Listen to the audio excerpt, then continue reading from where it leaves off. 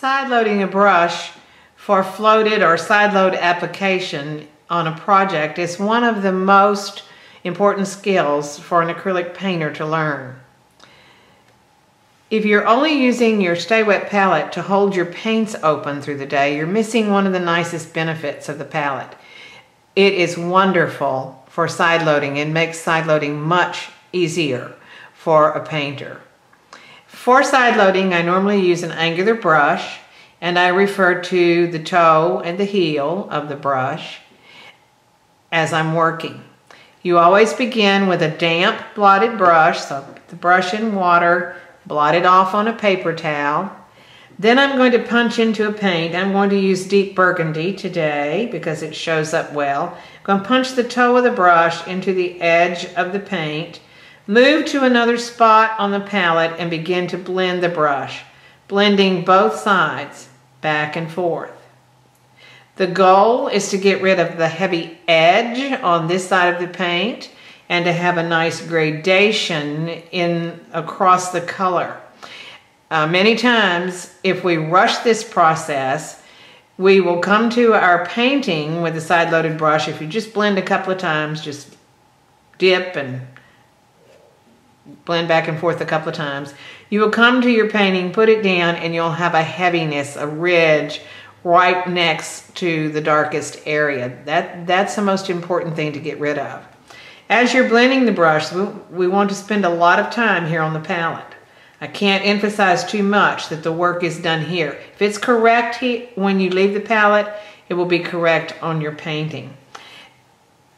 As you're side loading the brush, I'm going to pick up just a little bit more paint here. If you need a wider side load, walk the brush toward the paint. If the side load is becoming too wide in the brush, but you still need to do a little bit of blending, walk away from the paint. Now let's see what we have. Put this down, and here we have just a nice soft gradation of paint. I'm going to walk it out here for you just a little bit. Nice soft, no ridge in the color, no ridge in this side of the color. This spot can be used over and over again.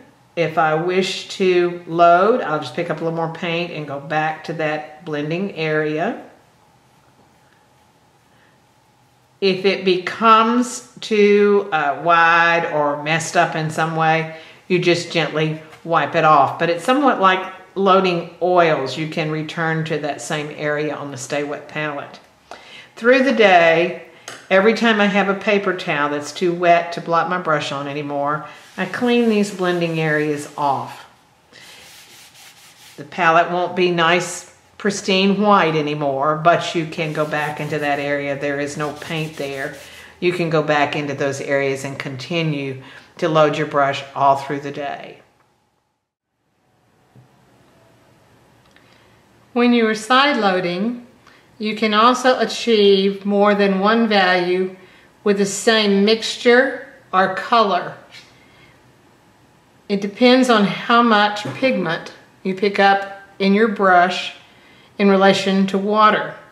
If I want a dark application of color, I will pick up more pigment or more paint. I can go even darker than that with the same mixture.